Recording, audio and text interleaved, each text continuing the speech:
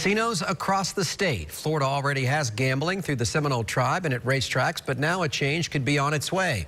Investigative reporter Christopher Heath is in Tallahassee, where the fight over casinos taking center stage tonight. Over the last decade, Florida lawmakers have taken up dozens of bills dealing with gambling in the state. Now, Florida voters could have the final say over any serious expansion of gambling, completely cutting out lawmakers here at the Capitol. On Wednesday morning, the Central Florida-based No Casinos announced it had reached its goal of gathering enough signatures for a constitutional amendment.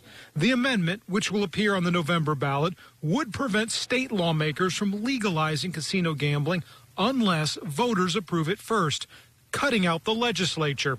The group pushing the amendment issued a statement saying, in part, over 1.1 million Floridians have gone on the record wanting Florida voters, not Tallahassee politicians, to decide whether to legalize casino gambling. The move drawing mixed reaction from lawmakers who, on recent issues, have bristled at having voters limit their authority. However the voters decide, I think, is in the best interest of the state as a whole. I would have preferred that it had gone through the legislature, but if it's the will of the voters to have this vote and to see either happen or not happen, then I'm not going to stand in the way. The amendment also underscores the power of attractions like Disney that have long opposed casinos and the expansion of gambling in Florida, something Central Florida lawmakers are keenly aware of.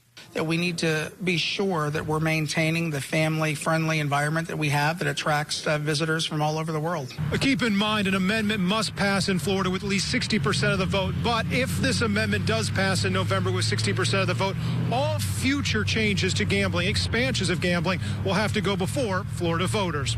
Reporting from Tallahassee, Christopher Heath, Channel 9 Eyewitness News.